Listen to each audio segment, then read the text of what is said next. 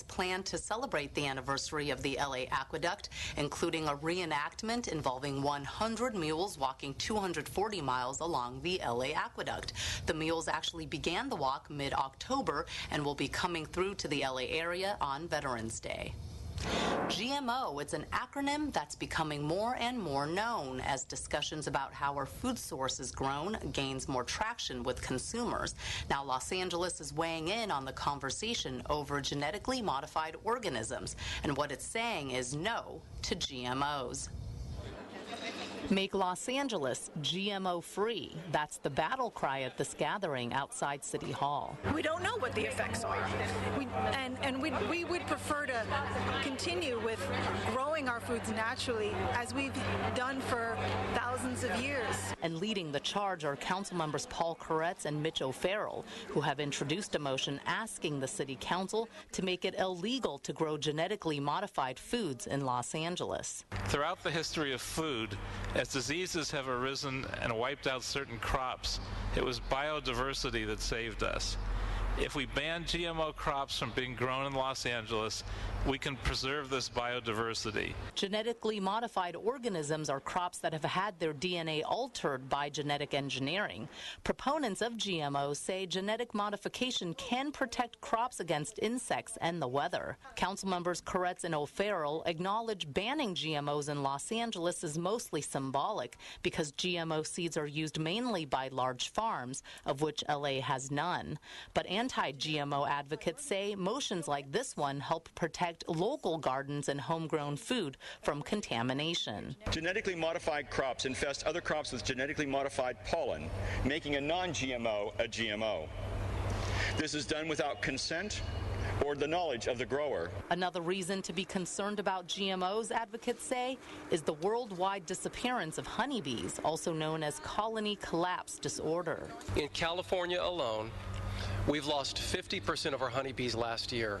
There's a lot of suspicion the colony collapse is caused by pesticides and herbicides associated with GMO crops. While the ban may seem by some as a very LA thing to do, in fact, the GMO-free movement is an international one. The European continent has largely banned GMO seeds, and nations around the world, on the African continent, Asia, Latin America, have banned the seeds and banned genetically modified foods from entering into their countries. City leaders say, as the second largest city in the United States and one that often sets trends, it's time to step up and lead the way.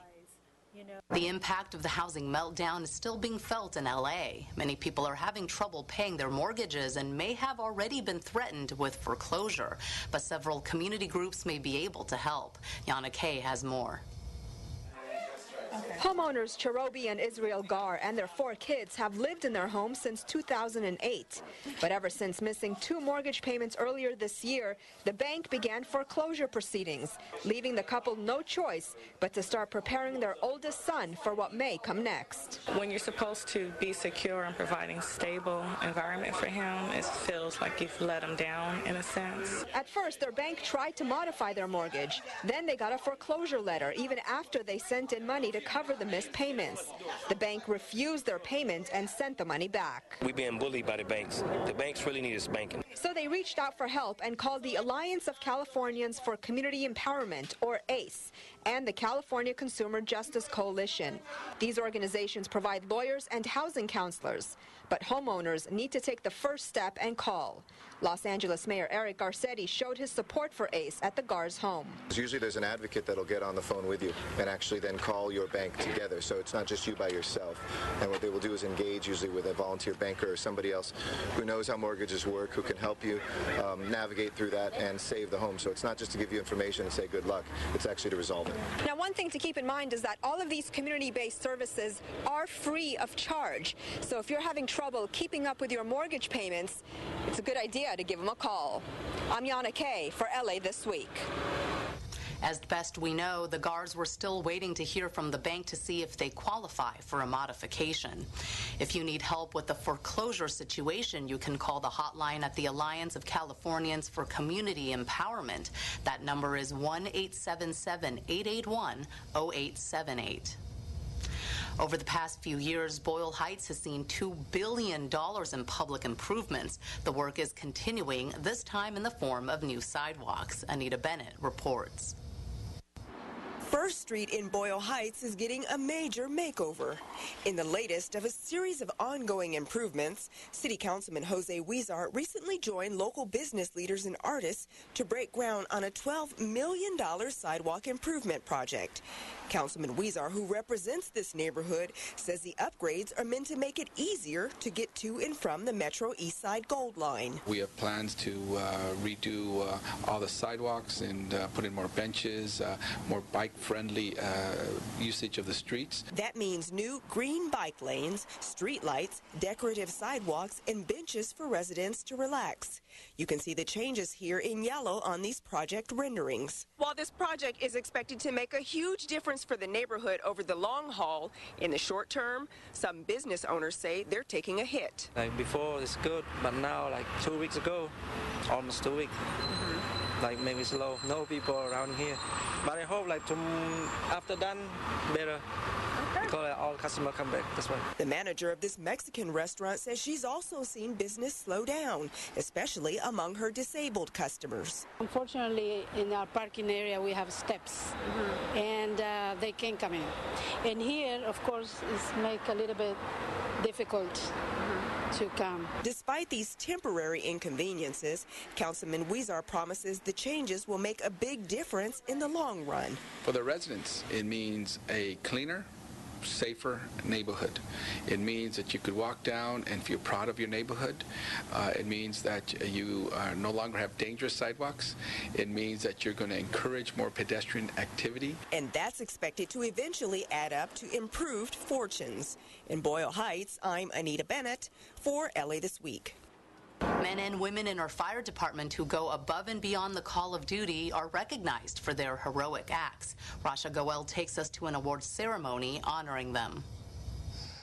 Jesse Franco is among the 40 Los Angeles Fire Department firefighters and paramedics to be honored at the Los Angeles Fire Department Awards Luncheon in Hollywood. And while he received one of the highest honors, the Medal of Valor, for saving 2 engineers during the Metrolink train crash in Chatsworth in 2008, he says, for him, it's all part of the job. It's very humbling, and it's an honor to have it and wear it. And doesn't change the way you do your job or people look at you.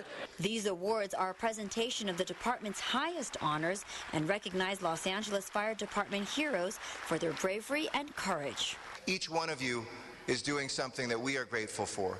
And I want you to know that your mayor is fully behind you, that your mayor believes that the work that you do when you put on your uniform and when you head out on those calls is something that we are right there alongside you. And the honorees receive not only recognition, but the support of their colleagues. It is an amazing feeling when you sit back and you watch those individuals and you hear those heartwarming stories and the tragedy that they were faced with and the actions that they took under those just incredible situations. It may be one day of recognition, but it's work that's impacted many lives.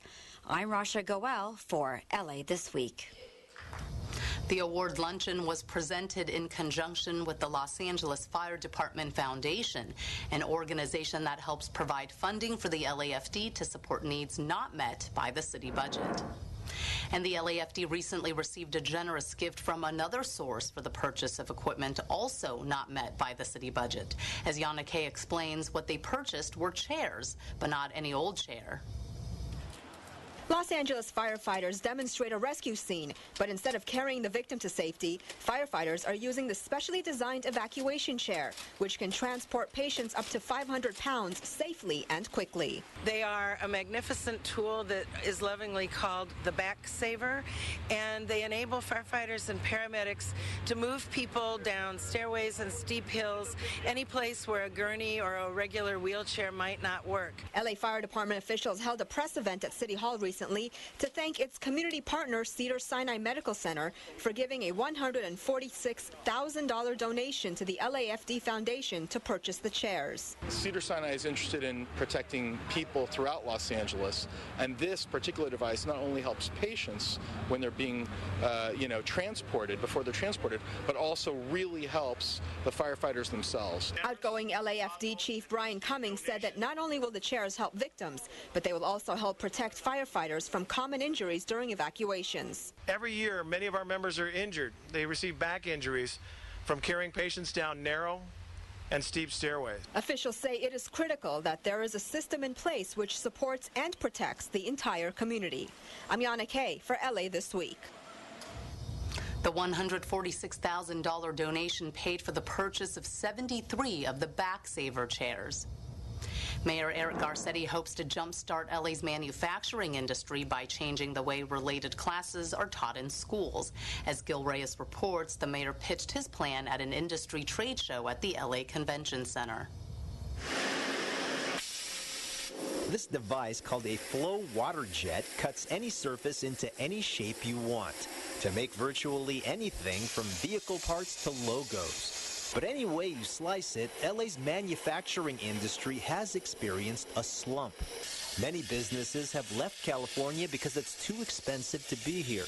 They certainly get a lot more tax credits and stuff by moving out of state, and I know some cabinet shops, some other manufacturing businesses that have just recently done that just because of the cost of doing business here. Also, many of the manufacturing jobs we do have are in emerging high-tech fields. Many job seekers haven't received the proper training to fill them.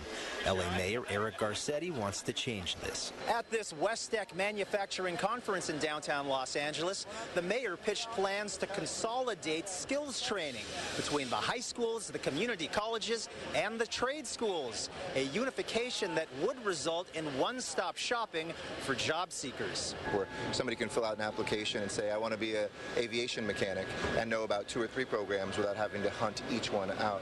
But I also want to plant the seeds early on to get the skills in science, technology, engineering, arts, and math education.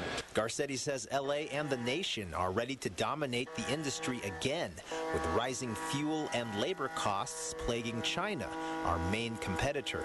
The vice president of Flow Water Jets says LA also needs to be more business friendly.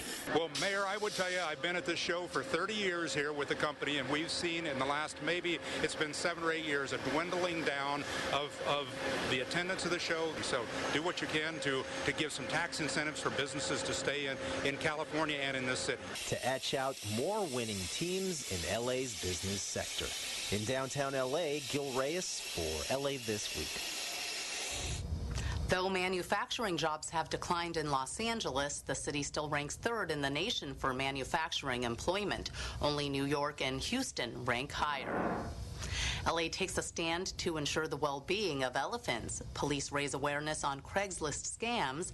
Also, the LADWP is making it even easier to conserve water on your lawn. These stories and more in City Beat. The LA City Council has approved a motion introduced by council members Paul Koretz and Mitch O'Farrell to ban the use of bull hooks, a tool to control the behavior of elephants that contains a sharp metal hook and spiked tip. The Los Angeles Zoo stopped using bull hooks in 2010, but the city never officially banned bull hooks until now. Since most traveling circuses still use bull hooks, it's likely this ban will also mean a de facto ban on circuses coming into Los Angeles. Animal rights activists say bull hooks can cause trauma and injuries to elephants. The city's Board of Public Works Commissioners has adopted a Bureau of Street Services recommendation that will allow Los Angeles residents to plant and maintain edible landscapes in the parkways in front of their properties without needing to obtain a permit. That means in addition to shrub and ground cover plant materials, residents will also be able to plant fruit or nut-bearing trees on that strip of grass.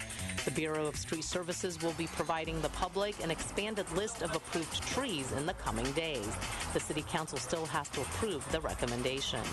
The LAPD is warning residents about criminals who use Craigslist, the popular online classified ad website, to scam trusting individuals. Police recommend dealing with folks you can meet in a public space like a police station when you're planning to purchase or sell something, and never wire funds via money wiring services, and do not rent housing or purchase goods without seeing them for yourself. Mayor Eric Garcetti provided opening remarks at the Council for Watershed Health State of the Los Angeles River Symposium. The symposium was held at the LAPD headquarters. The Council for Watershed Health is committed to projects like capturing and using stormwater effectively, revitalizing rivers, and restoring native habitats. Mayor Garcetti praised measures like the Prop O stormwater bond for helping to clean up LA's rivers and public spaces. You can already see what it's done in places like Echo Park Lake, where we're able to re-beautify part of our urban landscape at the same time doing the right thing for our waters. The mayor says since the passage of Prop O, the LA River has seen a 90% decrease in trash, thanks to storm drain inserts and other efforts. The Palms neighborhood doesn't have a lot of green space, but the one park it does have is about to go from drab to fab. Yana Kay has more. For this little boy, this is the last time he'll be playing in this dirty and dilapidated playground at Woodbine Park. That's because this park in the Palms neighborhood is about to get a much-needed makeover. I have a licensed in home daycare, and bringing the children here once it's properly, it's clean and presentable, it would be beautiful. City and local officials gathered for the groundbreaking and the official announcement of what is to come at Woodbine Park. That's what we want to be about. We don't want to just go in and make improvements for the sake of making improvements. We want to make sure those improvements are addressing the needs of the community. Some of the upgrades will include new fencing, benches, and bike racks. The basketball court, picnic areas, and play areas will also be renovated. More landscaping will be added, as well as energy-efficient LED lights. Right now we have this one park, and so we wanted to make it a great park. And this is a great community effort, and planning it and moving forward with it and funding it.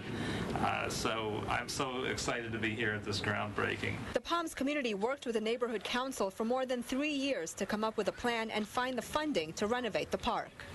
Officials will be shutting down the park to begin renovations, which should take about 3 months. I'm Yana Kay for LA This Week. In this week's list of things to do, an advanced Griffith Park hike, a Day of the Dead celebration downtown, and learning to play the ukulele. Ranger Ernie Ibarra will be leading a hike on Saturday, November 2nd at Griffith Park. Meet at 8 a.m. at the Griffith Park Ranger Station Visitor Center, located at 4730 Crystal Springs Drive. The 7-mile hike to Hogback Trail will be an advanced one and will conclude at around noon. Hikes are always canceled in the event of rain. For more information, you can email Ranger Ernie at ernie.ibarra@lacity.org. On Saturday, November 2nd, from 3 p.m. to 11 p.m., celebrate downtown Dia de los Muertos at Grand Park, located at 200 North Grand Avenue. It's a way to honor the dead with colorful altars, which will be on display. There will also be food trucks, free face painting, and music for the whole family to enjoy. Go to grandparkla.org for details. If you've ever wanted to learn how to play the ukulele, head on over to the Japanese American Cultural and Community Center, or JACCC, in Little Tokyo on Sunday, November 3rd. Lead instructor Jason Arimoto will be teaching an intermediate and then a beginner's class from 1 to 4 p.m. JACCC is located in Little Tokyo at 244 South San Pedro Street. Go to jaccc.org for the cost of the classes, which also include 2 instructional books. And that's a look at some upcoming things to do. The Port of LA takes part in a tradition believed to be thousands of years old, the christening of a ship.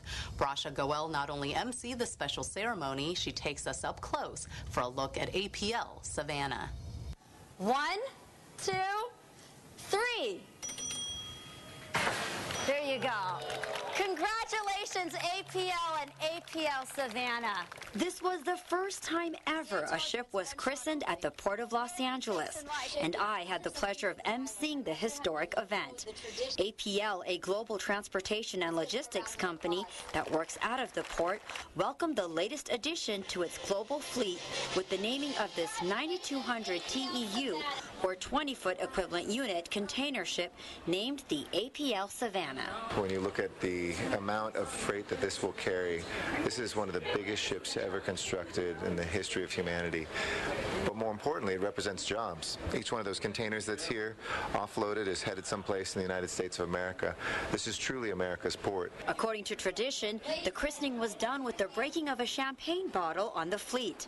Port of LA Executive Director Geraldine Nat says the addition of APL Savannah to the port is a winning situation for the City of Angels. It means jobs, 3,500 construction jobs. It also means that with the investment the port's going to do, about 8,000 permanent jobs. So every time a steamship line like APL brings in a new ship like this, it means business for Los Angeles. APL Savannah is the largest vessel in the APL fleet to traverse the Trans-Pacific trade route between Asia and the U.S.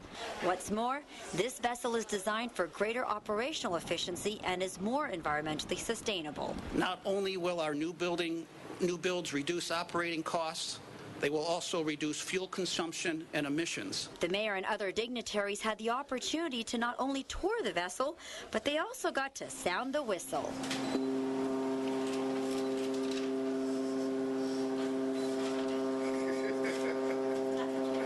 A sound off to a new beginning.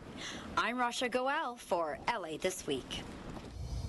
Jeannie Lavers, Director of International Transportation for Kohl's Department Stores, served as godmother for the APL Savannah and led the christening of the ship. That's going to do it for this edition. Thanks for joining us. I'm Ellen Chang. A reminder that you could catch us online at laccityview.org. You can also follow and like us on Facebook. We'll see you back here next week for more of LA This Week.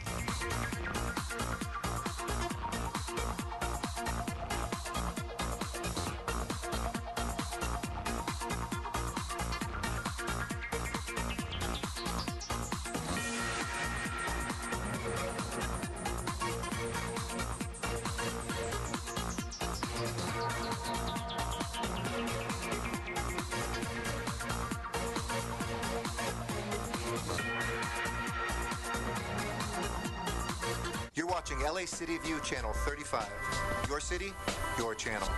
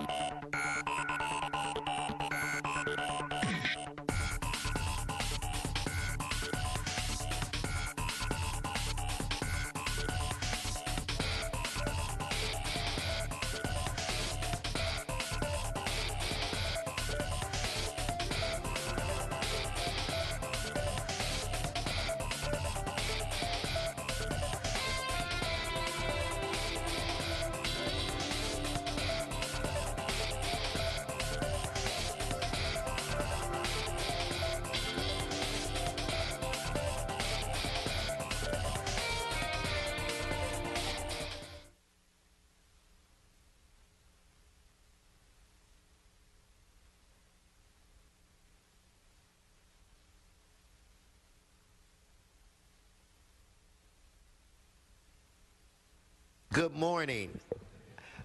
Today is Tuesday, October 29th. I'd like to welcome you to your Los Angeles City Council. This council meets every Tuesday, Wednesday, and Friday at 10 a.m. The public is welcome. At this point in time, we do not have a quorum, but I think we can start with today's presentation. Mr. Parks, are you ready to move forward? Okay, so at this time, we'd like to defer to Councilmember Parks for a very important presentation.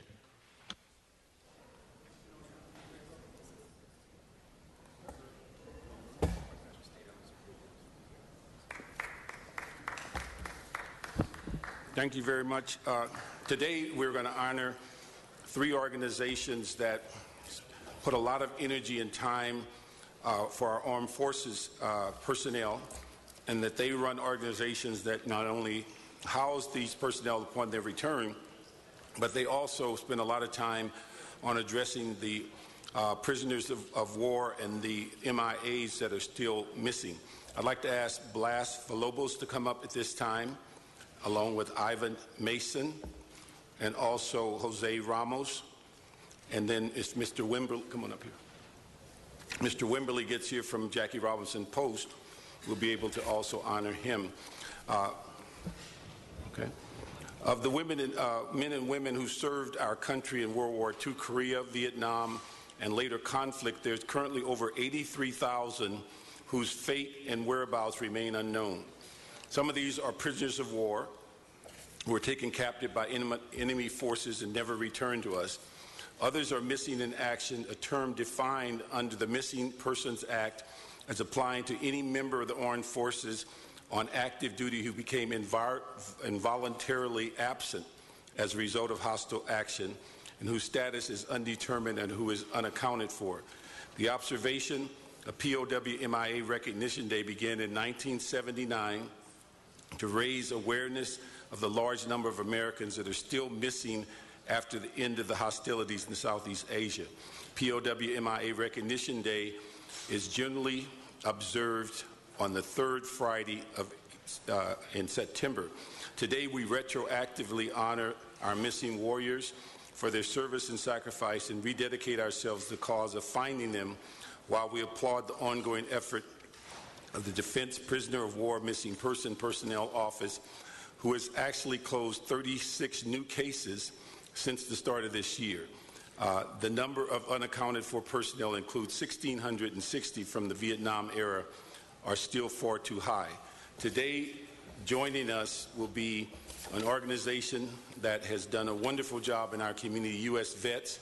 It's one of the nation's largest nonprofit providers of comprehensive services to the homeless and at-risk veterans. They're dedicated to successful transition of military veterans and their families. With 11 facilities in 6 states and the District of Columbia, U.S. Vets provide vital services such as case management, employment assistance, job placement, counseling, and as well as drug and alcohol-free housing for over 2,000 vets each day. In a year, U.S. Vets will have helped 3,000 veterans fill housing and over 1,000 veterans obtain full employment. And I'd like to first acknowledge Blas Velasco and Ivan Mason. Let's give them a round of applause.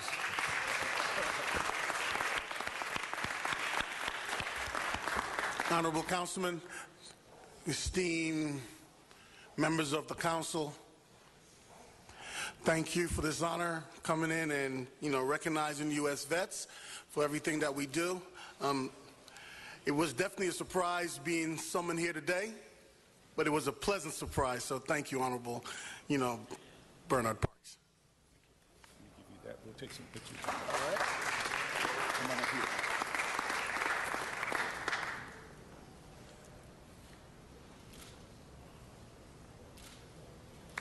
We're going to take some more in the back. Okay. We'd also are joined today by Jose Ramos, who is the founder of the Vietnam Veterans Day organization, our Welcome Home Veterans organization.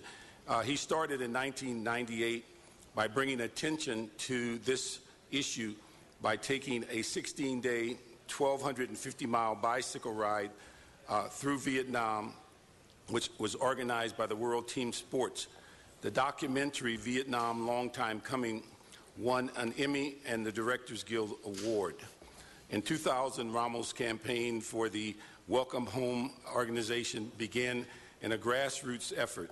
He began to share the idea of Welcome Home to Vietnam veterans. To raise awareness, he decided to ride his bicycle from his home in Whittier to Washington, D.C. to ask the White House administration to proclaim March 30 as the National Welcome Home Vietnam Veteran Day. On September 25, 2009, Governor Schwarzenegger joined Assemblyman Paul Cook and the Welcome Home Veterans Organization founded by Mr. Ramos and signed AB 717, the Welcome Home Vietnam Veterans Day bill, at 29 Palms Base. And so we'd like to ask Mr. Ramos to come at this time.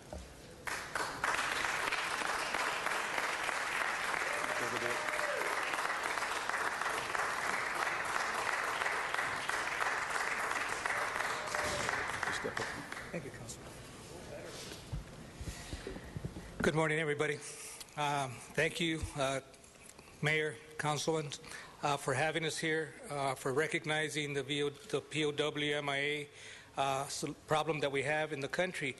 I think that for me, the most important thing is welcoming home the Vietnam veterans was something that America wanted to do and needed to do. They just didn't know how to do it, and I'm very pleased that I opened the door and that now it's a national movement. When it comes to the POW-MIA thing, I would like to remind everyone that POWs, prisoner of wars, also exist here in the city of Los Angeles. When you drive down the city of Los Angeles, you'll see a lot of homeless veterans. I think that homeless and veterans are two words that don't go together.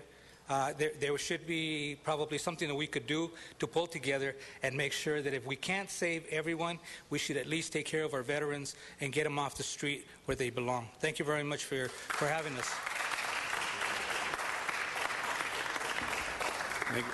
And then finally, although and this post is in the 8th District, we wanted to honor also the Jackie Robinson Post 252 is comprised of over 600 members in the greater Los Angeles area as well as over the United States.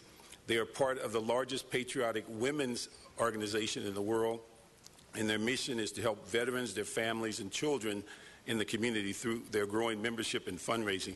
Mr. Wimberly had some car trouble, so he should be here shortly, but I'd like to honor these veterans on and really retroactively on recognition on POW and MIA Day. Thank you very much, sir.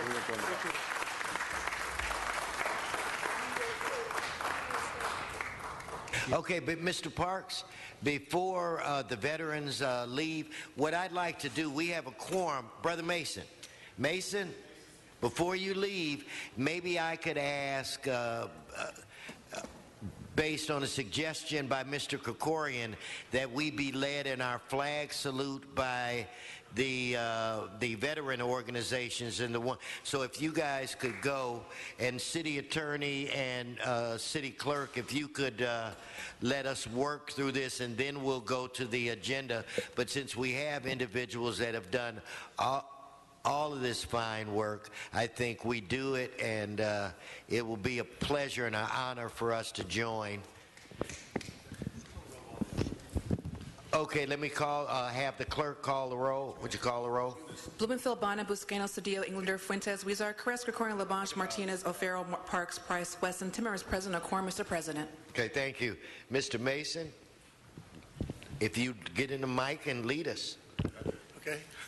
I pledge allegiance to the flag of the United States of America and to the republic for which it stands, one nation, under God, indivisible, with liberty and justice for all.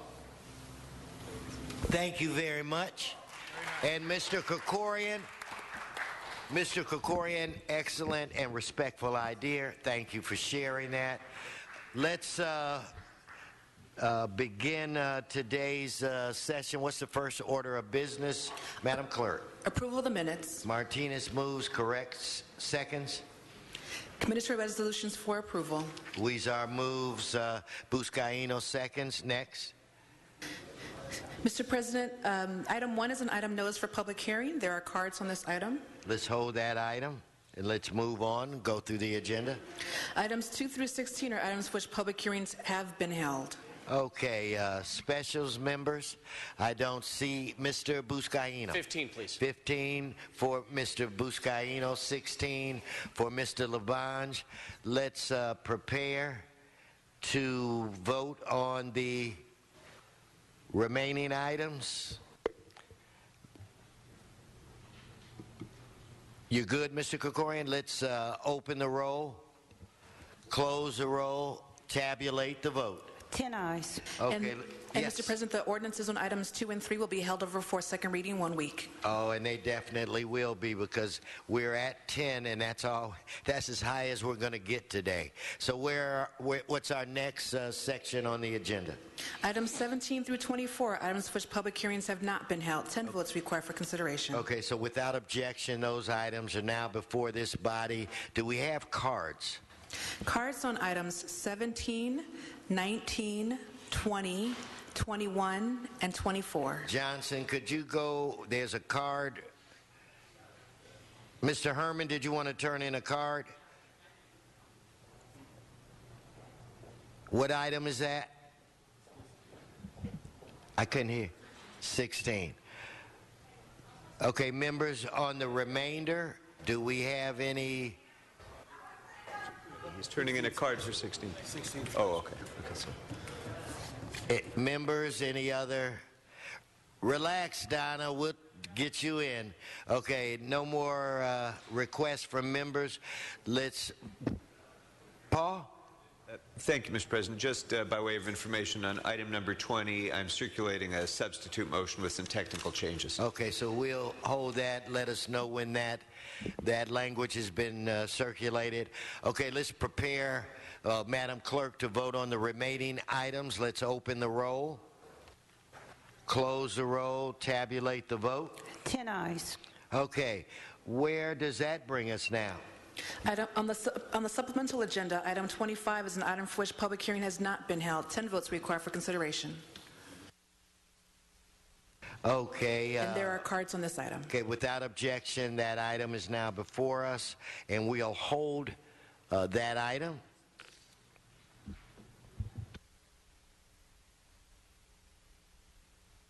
Okay, Madam Clerk, let's begin going through the items that were held. We'll start, Mr. Walsh, we're going to start with item 1. So held special by Mr. John Walsh. If you would please come forward, sir.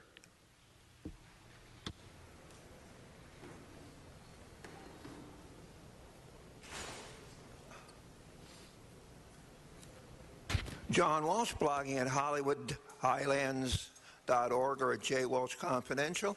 And for the record, the meeting began 20 minutes late with only 10 members here. Stay on the subject. That's for the record. No, stay on the subject. Already heckling me, huh? Because I'm a Jew. Anyway, hearing appeal against confirmation of assessment for improvement under 1911 Act of the Warbler Way near Doheny Drive. This is called Birdland, that neighborhood. This is sewer improvement, mainline sanitary sewers. You do a good job on sewers. Go to some other cities. Notice I don't get interrupted when I'm praising you. You do a good job on sewers. Go to some other cities, big cities, and realize sewer hell. John Walsh, blogging at HollywoodHighlands.org. Stay tuned. Thank you, Mr. Walsh. Okay, let's prepare to vote on this item. Let's open the roll, close the roll, tabulate the vote. 10 ayes. Okay, let's go to item 17. Do we have our commissioner here? Or Mr. Walsh, you've held item 17. In fact, sir, why don't you wait till public comment and I'll have you come forward. This is on item 17, held special by Mr. Walsh. Yes, sir. John Walsh, blogging at HollywoodHighlands.org. This concerns taxicabs. I'm one of the few people who can get into a taxicab and speak African language to the driver, and if the driver is black, he's probably Ethiopian. Okay. Anyway, City Ethics Commission, or this taxicab commissioners. Okay, we're 100% in favor of this person. We have one question, just to get it out of the way. We're not attacking them, but do you possess kiddie porn? The reason we're asking that question is you voted 15-0 a couple of years ago, and the kiddie porn stash of Villaraigosa's appointment showed up, and I believe he's now in prison, isn't he? But I'm sure you're doing you'll do a good job. As I mentioned before, my father was a cab driver for 25 years in New York. Just when I talk like this, you know, when I first came to L.A. HollywoodHighlands.org. Thank you. If I could get the commissioner to come forward, the commissioner to be. Sir, if you'd state your name and tell us a little bit about yourself. Good morning. My name is Mompre Pomakian, and I live in Councilman Labange's district, and this will be my second consideration for the Taxicab Commission. I was previously nominated and served on the commission for 1 year, from June of last year to July of this year. And I'm certainly open to answering any questions. Okay, there are no Mr. Labange requests an aye vote. Let's open the roll, close the roll, tabulate the vote. 10 ayes. Okay, our next item is item 19, held special by Mr. Walsh and Mr. Herman. If you please come forward on item 19.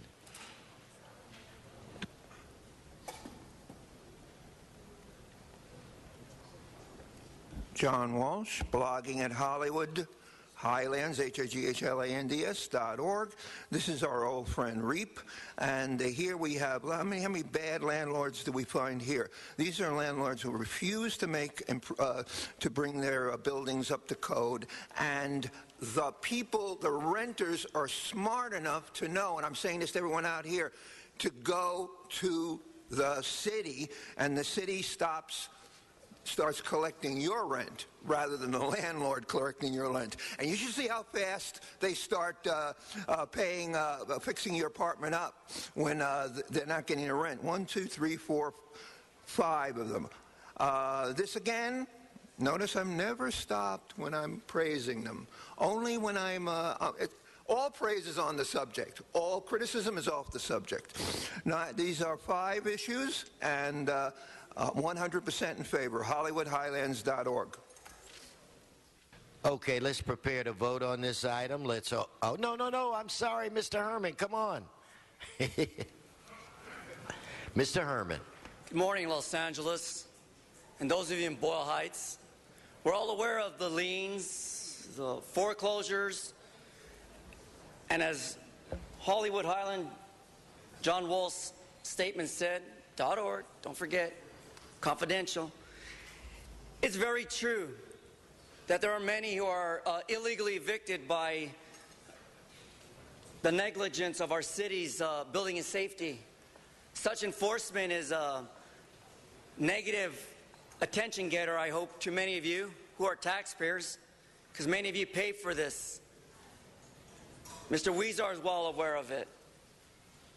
And so, again, when does the city take the comprehensive approach of taking away the negative impact of how these actions by building and safety, that within the housing enforcement? For the record, these illegal actions need to be investigated by the state, by the federal government, because you're taking actions against a population of people that are disabled, people that are elderly, people that have been living in their homes for more than 10 to 20 years.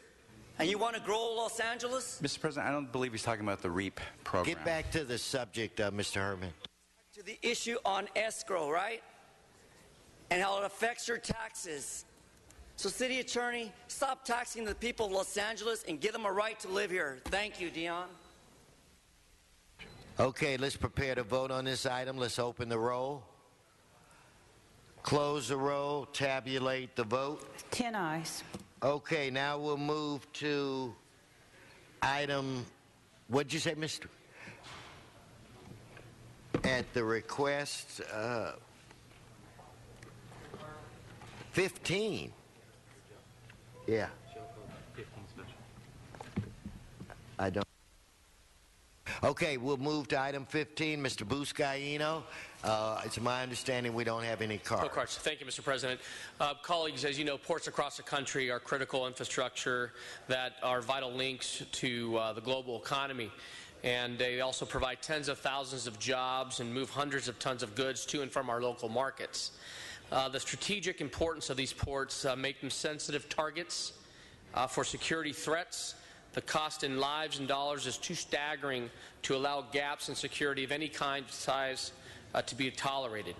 I commend Congresswoman Janice Hahn, my predecessor in this office, and also no stranger to how important port security is, for taking the initiative to ask for a comprehensive study on port security issues with the intent of identifying any lapses that might exist, prioritizing them and offering solutions to correct any deficiencies they may find.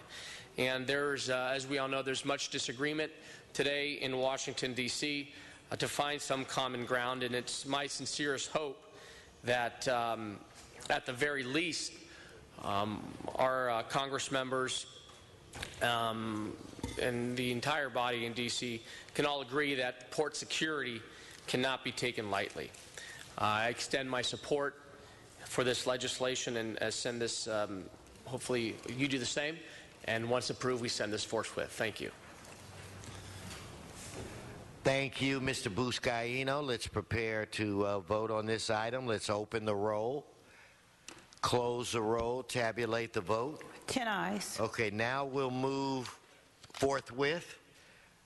Now we'll move to item 24, which was held special by Mr. Walsh. Item 24.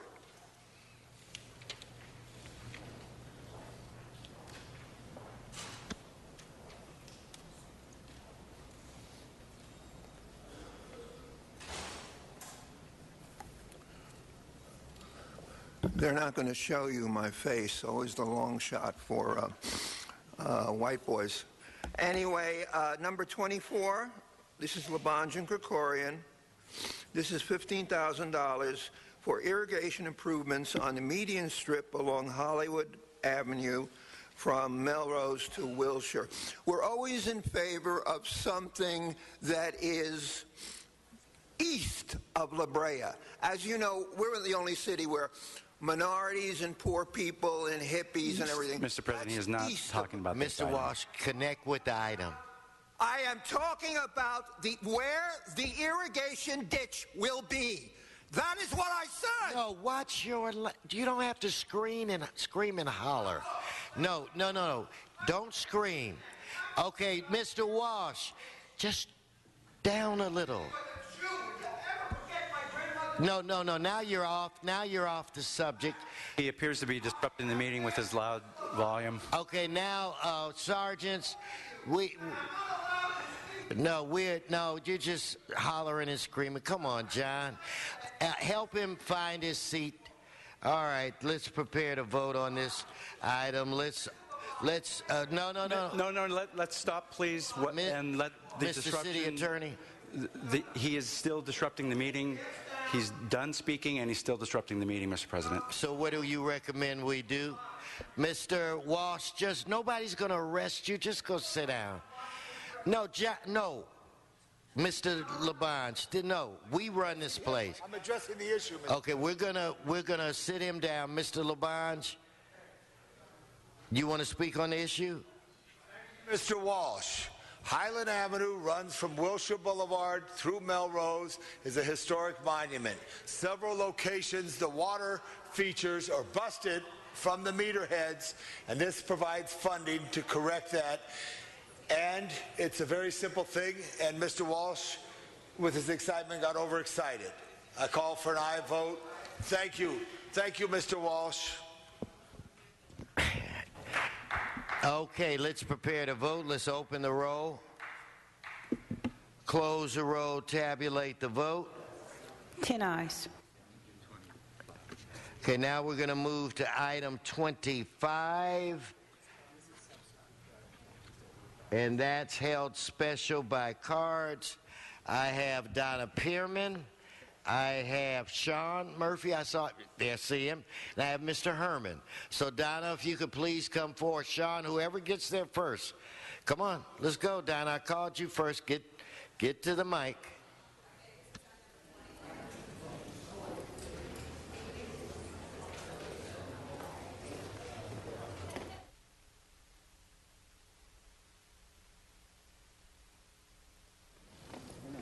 Okay, this is over on the, yeah. Again, we have trouble with eminent domain. This is on number 20, right? And the Valley Plaza. This is 25, Donna. 25? I didn't put in Yeah. 25. Oh, yeah. Okay, yeah. This is about being in the valley. Sorry. This shows that they don't care about really coming to the valley. It now shows only 6 times. Of course, that's every other month. But it shows in clear black and white that they don't, that they'll come to the valley only every other month. And that's not really access to people in the valley. Now that we don't have video conferencing, it makes it very difficult and people only coming every other month. Mr. Corian thinks that that's easy access to the valley. But that's not very many times to have only to come 6 months. 6 times in, 6 times in a year, every other month. So that if you're not available for that one time, then you have to wait for 4 months. So it shows you that they don't care about hearing people from the valley, and the reason why they don't come up with video conferencing, because they really don't want to hear people in the valley, because we have things to say. And we have things to say, and I know that the city council members would love it actually if nobody came, and then you could just have a meeting totally by yourself and just talk to yourselves and come up with what you like to do. And we would love it if the public never came, only because of the Brown Act you have to. Thank you, Donna. If we could have Mr. Murphy. Yeah, the valley you should have the video conferencing back every month instead of every other month. And one more thing, when it rains so damn hard in L.A., the streets are flooded. It's hard for me to get down here. Mr. Herman, please come forward. There are many great challenges today in our society, and one in particular is the video conferencing. I believe Van Nuys needs to be open to the public. It's a public interest for it. There's public need to comment in that area of Van Nuys. And I want to attend out to Van Nuys as I may, as any person here, whether we're elderly, disabled. So we're reaching out to you, Los Angeles, as I came from John Perez's office, Assemblyman, this morning, and said to him, why can't the speakers be heard at City Council? We're not the best speakers. We're not the most introduced speakers. But yes, we are gadflies in interest of what public wants, public interest. And when we have Michael Englander unavailable, it only shows and says that, were you representing your Mr. President, he was not talking about this Mr. item. Herman, on the subject. I'm going there. It just is dumbfounding when the interruptions come in when you're taking out of thought and process. Just stay on the subject. I'm saying it nicely. On the subject. And so, without argument, I say to you all in Los Angeles, let's do something about our video conference in Van Nuys. We must bring it back. We must give the residents in the Valley the same attention you get here in Los Angeles as much as I get here. Thank you. Hold my time. Thank you. Let's prepare to vote on this item. Let's open the roll, close the roll, tabulate the vote. 10 ayes. All right, so now we're going to move Mr. Labange to item 16. And it's my understanding that there are 2 cards on that. I'd like to call forward. I don't see him. Doug? Right oh, yeah, here. there he is. Arsenault, please come forward. And a constituent, I believe to be Mr. Herman. Doug, good morning. Good morning, council members. I am Doug Arsenault of the Valley Industry and Commerce Association, VICA, representing businesses that employ more than 100,000 Los Angeles commuters. VICA strongly supports Councilmember Labange's motion to support or sponsor legislation to repeal the so-called Robbins Bill, SB 211 of 1991, which prohibits above-ground rail along the Orange Line, the Valley's only metro line. SB 211 is a thorn in the side of all Valley commuters. Until the Robbins Bill was passed, light rail transit was the clear top choice for MTA and Valley residents. It was and still is the most economically efficient option with significantly higher potential ridership. However, due to the prohibition on rail, MTA constructed the BRT system that currently operates as the Orange Line. Unfortunately, the Valley has outgrown this system. MTA originally estimated a ridership of about 16,000 weekday riders. As of last year, and it's increased since then, average ridership is more than double that at 31,787. In fact, I took the Orange Line this morning here. I had to wait for 2 buses to pass because they were too overcrowded. This is a commonality, as many of you know. The Valley has not been able to abate this problem of overcrowding or even study the feasibility of a rail system while the Robbins Bill is in place. We understand that the complete transformation of the Orange Line is not going to happen overnight, but this motion is a great step. Once approved, we hope that our representatives of the Valley, Council Members Labange, Krikorian, Martinez, will help us to encourage the mayor to take appropriate steps in Sacramento, despite the current lack of a permanent office. Thank you for your support. This issue is a top priority for our members, along with thousands of Valley residents and businesses that utilize our currently restricted metro system. Thank you so much. Thank you, Doug. Good to see you. Mr. Constituent, or constituent as it says. Mr. Herman. Going back on item 16, which prohibits a light rail line from the North Hollywood to the Hayes Line Avenue. But the question is here. Look at the mistake of a trolley through downtown Los Angeles, costing you, the taxpayers, and you, the government. Yes, you, the government, a grant.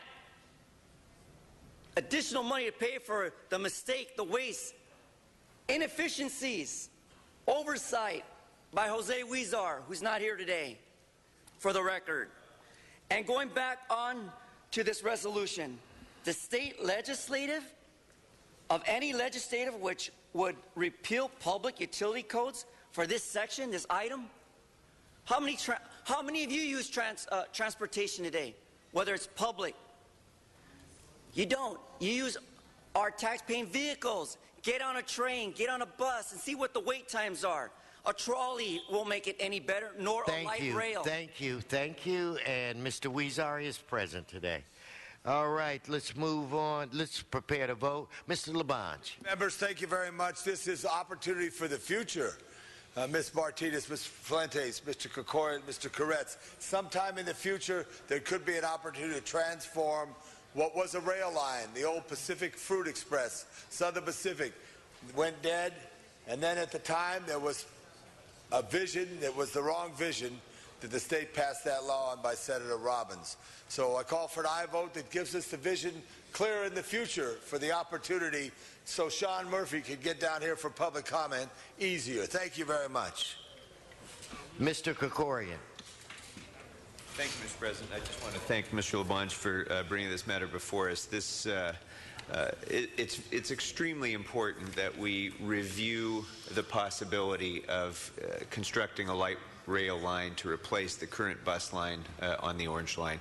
This has been one of the great successes in Los Angeles transportation investment, the Orange Line. It is used to the point, as Mr. Arsenault said, that it's almost impossible to get on a bus because it's so widely used. And it puts the lie to the assumption that many make that San Fernando Valley residents are not interested in public transportation. They very much are. A light rail line affords the potential opportunity to significantly increase the capacity of ridership along the Orange Line and to have greater connectivity to the Red Line and the rest of the system throughout the city of Los Angeles and the MTA system. So I ask for your aye vote on this. This is an unfortunate piece of legislation, another one of those instances where somebody, in this case Senator Alan Robbins, who at the time was trying to protect some of the neighborhoods in the area from the potential disruption that would come from surface transit.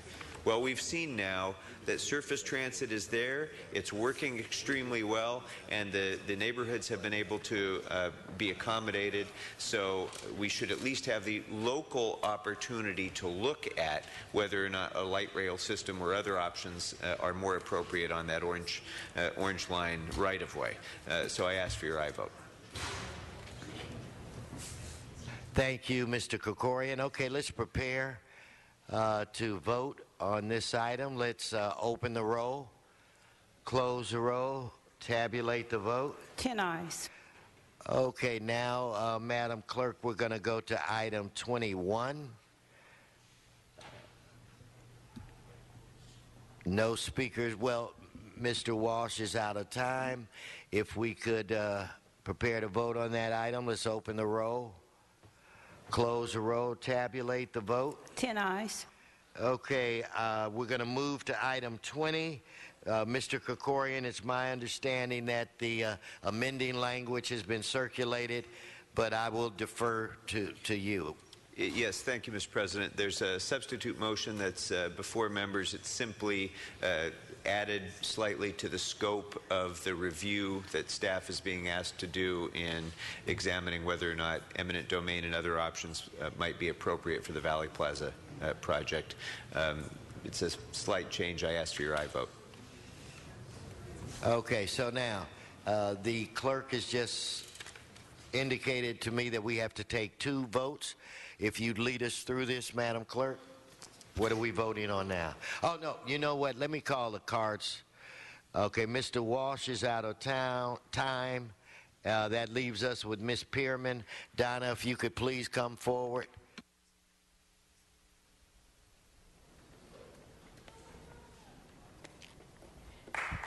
Yeah, thank you. Thank you. I'd love to know what they plan to do from Valley Plaza, because I don't know exactly all the things they planned for Valley Plaza, but I don't like the idea of eminent domain. I'd like to know who is it that's going to be leaving due to eminent domain. I know all about eminent domain. I've seen that the Orange Line businesses go away when the Orange Line went through, so I don't like the idea of eminent domain. So it seems to me that I'm sure, Mr. Cornyn doesn't seem to care about the valley.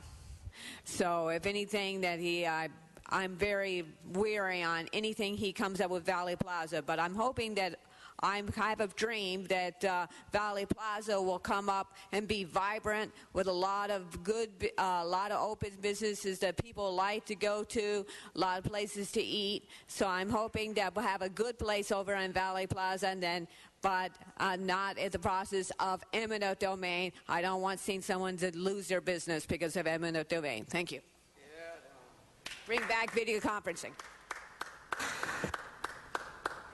Okay, let's prepare to vote on that item. Let's open the roll. Okay, excuse me, Mr. President, yes. just for the record. We have 2 votes on that. One, we have to vote to accept the substitution or something to that effect, correct? Yes, the first vote is on whether to substitute. Okay, so on that, let's open the roll, close the roll, tabulate the vote. 10 ayes. Okay, now we actually vote on the item. Yes. Let's open the roll, close the roll, tabulate the vote. 10 ayes. Okay, that brings us where? That takes council to general public comment. Okay. Mr. Murphy, you're still here? Mr. Walsh, Doug, or did Doug leave? Arsenault. Yes, good morning. Okay, so go ahead, Sean. We'll go with you. Yes, good morning, Mr. President. We still need our streets paved. We need our sidewalks repaired. And I'm for the Valley Plaza as long as he don't build another school. I pray for Dr. Paul. He's still in the hospital. My old choir director, he got transferred to Valley Presbyterian Hospital in Van Nuys. I'm going to go see him after the meeting. We just need to make our streets better and everything. Thank you. Thank you, Mr. Murphy. Mr. Walsh. John Walsh. Is that loud enough for you? Let's start with, there was an issue here about the Highland Avenue median. I was talking about the location. Mr. Dion O'Connell is a virulent anti-Semite. I've heard things he said often. And let's face it, everybody, most of the so-called gadflies are Jews. We represent maybe 10% of the population. We represent about 90% of the gadflies. Now, over at the county, their attorney does not interrupt. If he has anything that if he thinks I'm Mr. Dion O'Connell, virulent anti-Semite. You know, he had a full head of hair 2 years ago. Every time he interrupts me, one hair falls out of his head. Take a look at him. He's almost bald now. And you can go after me all you want. I can go after me. And and I would like to address you by your given name, why you're upset and why you would like to be a white man president, so you don't like the name Herman. That's your name. That's your first name, Herman, okay? And there's nothing wrong with that just because white people laugh at people named Herman. Okay, England is not here. Where is he? You only have 10 people here. 5 are out. They're getting paid, the highest in the United States. You got garbage like Rick Orlov, self-hating Jew over there who doesn't mind as long as he gets his money. Of course, he's almost dead. And I'm telling you, the city attorney, he's ruffling. I'm telling you right now, HollywoodHighlands.org, the tour bus operators that you're getting rid of, some of them are black businessmen. Do any of you know that there are black businessmen who have black tours of Hollywood? And while most of them are white, HollywoodHighlands.org, you are all garbage. Thank you. Point of order, Mr. President. Okay, come on. I have a point of order, Mr. President, now that Mr. Walsh's time has expired. Yes. I have a point of order. I know that in general public comment, the Brown Act, decisions of the court, the First Amendment, and other things require very broad latitude be allowed by this body in what members of the public are permitted to speak about. They are permitted to speak about anything that's within the jurisdiction of this city council. But that does not include personal attacks on people who have nothing whatsoever to do with this city council, including members of the media and others. They are not permitted to come to use that microphone and our television time and insult people who have nothing to do with this city council from that microphone. And I would like the city attorney and the president to recognize that conduct like that is disruptive of this meeting when they come and speak completely unrelated to any topic that has anything to do with the city council, and particularly when it's personal attacks on somebody who's not part of this council, who doesn't work for this council, who doesn't work for the city. It's outrageous and it's wrong. Thank you, Mr. Krikorian. Miss Dion, you and I should figure out how we proceed. Ms. Pearman, Donna Pearman, followed by Mr. Herman, and we will close this with Richard Robinson. Come on, Ms. Pearman. Yes. First, I want to make it clear to the public out there, I am speaking downtown. I am not in Van Nuys, because some people think I am. The video conferencing has not reopened. We need the video conferencing in Van Nuys and San Pedro. reopened. Mr. Krikorian said, who's blocking the video conferencing, thinks that City Hall accessible to the Valley.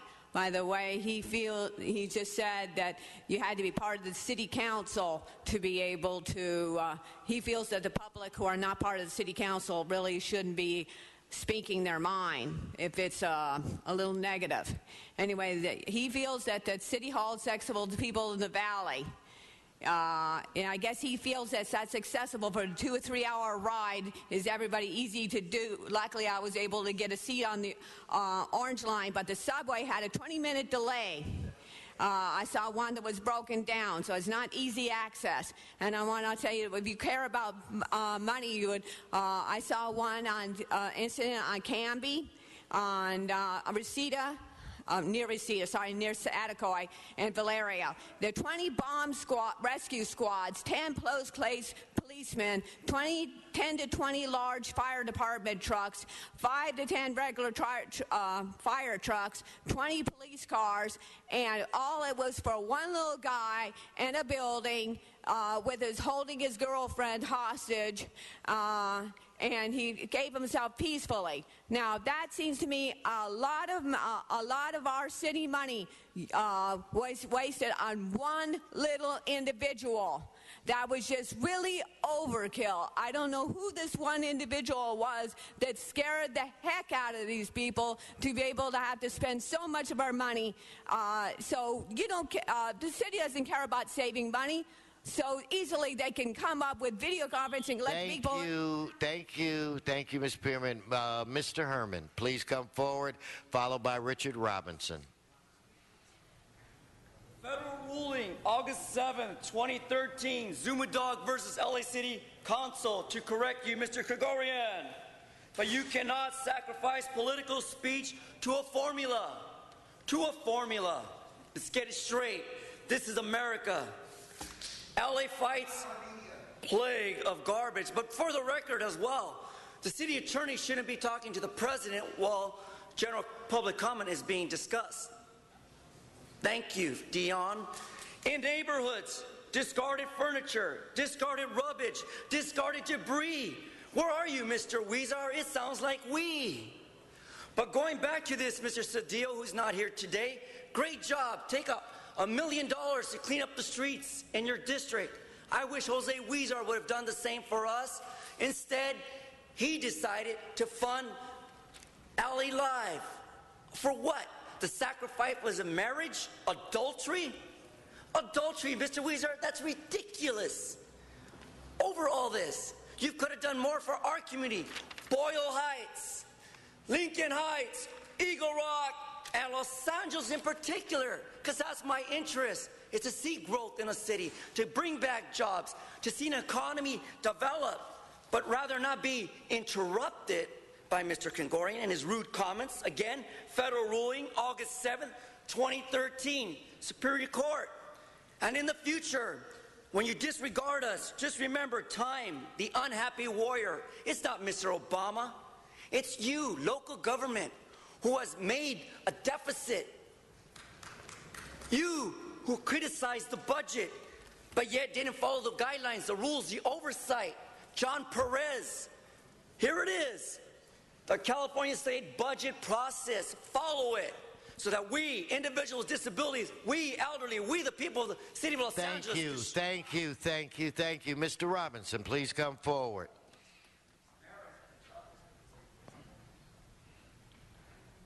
Richard, come to the podium before your time begins. Mr. President, members, the Daily Today trumpets the housing market's rental units dire straits. They are in need of repair nationwide. Sir, c'est la guerre. C'est la guerre. It's the war. 22 years of warfare since 1991. Desert Storm began that process every year spending about $1 trillion for war. Iraq, now Afghanistan. The peace dividend will bring those monies that will enable our president to engage the problem of infrastructure repair. The subprime crisis after the recession caused this situation so problematic for our nation's inner cities. The solution is at hand. As our president brings the troops home, as he promised, he will provide arms for the freedom fighters. We won't have any American boots on the ground, and that's magnificent. God's on our side. We're sick of it. Their brothers fighting their cousins, fighting cousins. We should, pardon me for preaching, but this problem is St. Matthew 6:34. Don't worry about tomorrow, for tomorrow will worry about the things of itself. Thank you, Mr. Robinson. Okay. Madam Clerk, where does that bring us now? Council has motions for posting and referral. Okay, they are posted and referred. The desk is clear. Announcements? No announcements. If we could have Mr. Buscaino for an announcement. Yes, colleagues, tomorrow, as a reminder, the Joy Picus daycare facility will be through the halls tomorrow at City Hall, and the kids will be dressed in their costumes, so hopefully you'll have your candy ready to go. And they will be here tomorrow. We're going to host them in my office, and then we'll announce them tomorrow. Though little ones roam in the hall, so don't be alerted. But they're from the Joy Picus daycare facility. Thank you for that reminder, Mr. Buscaino. Any other announcements? Members, if we could please rise, have everyone in the council chambers rise. Eric Martel, rise. Adjourning motions. I'll first look to Mr. Fuentes' side. Mr. Buscaino. Thank you. Colleagues, I ask that we adjourn today's meeting in memory of Mrs. Emily Mason Ware, who passed away on October 25th at the age of 97. She was born June 26, 1916 in Alabama and came with her family to California in 1925, settling in El Centro, California. In 1936, she moved to Los Angeles, where she began her life's ventures as a student, a wife, mother, and working woman. She married Raymond Ware and became the proud mother of 3 children, Emily, Claudia, and Sylvia. She also fostered numerous children who she affectionately referred to as her Sears and Roebuck's kids. She began her working career as a file clerk in 1945 with Los Angeles County and progressed through the ranks to become a deputy sheriff with the Los Angeles County Sheriff's Department. She was the second black woman to be hired as a deputy and the first black woman to work in transportation. She resigned in 1956 in order to spend more time at home and to begin her college education. She obtained a degree in education, became a teacher in 1961. During her career, she served as chairman of the Jordan High School Advisory Committee and was active in the Parent-Teacher Association of several schools. She retired from Los Angeles Unified School District in 1982 after teaching for 21 years. God bless her. Mrs. Emily Ware was a woman who took her service to community seriously. She, for more than 25 years, she was a volunteer for the Foundation of the Junior Blind. She was an active member of Project Jordan, which is a nonprofit organization formed in 1963 to support the academic endeavors of Jordan High School students.